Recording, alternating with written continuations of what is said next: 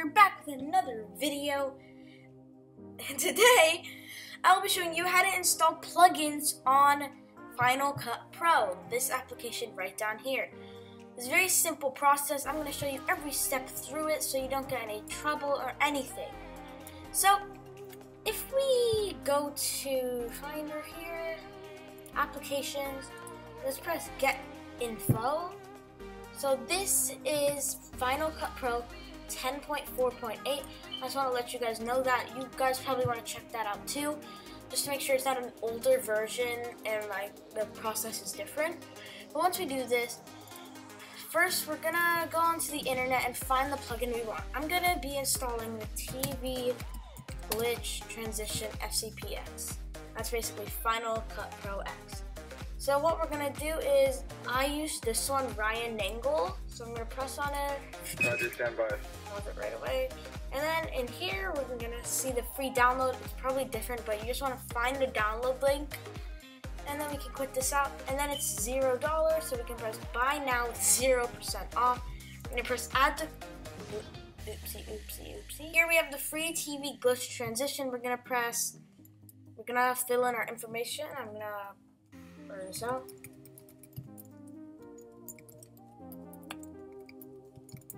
Okay, once we have this in, you're gonna have to agree to this. You probably want to turn this off. Once we do that, it's $0, no charges. We're gonna actually have to fill in a state, and once you press that, everything's good. You can press continue. Processing your payment, we have sent it. So now I'm gonna go to my email. So guys, I am here now, and I'm gonna press the link, and then you just press download product. Take you to here, you're gonna press the green download button, and there we go.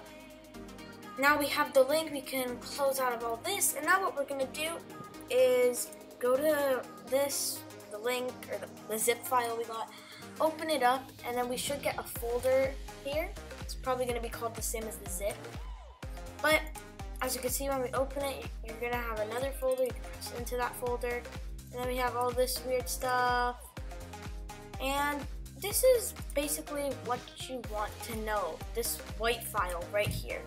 It's not in any other thing, so you shouldn't get it mixed up.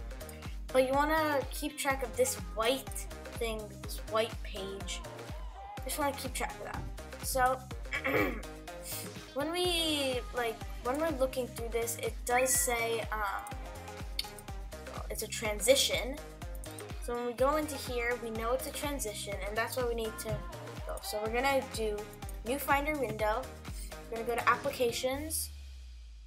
So here we're going to see our Final Cut Pro application. Right click and then press Show Package Contents. Once you press that, we're going to go to Contents. Then we're going to go into Plugins. Then we're going to go into Media Providers. Then Motion Effect, Contents, and then we're going to go to Resources. Once we're here, we're going to look for the Templates folder right here. We're going to go into that. Then we're going to see 4 folders, and then these other things you don't want to worry about. We're going to see effects, generators, titles, and transitions. Those are the 4 categories that you can add to your videos.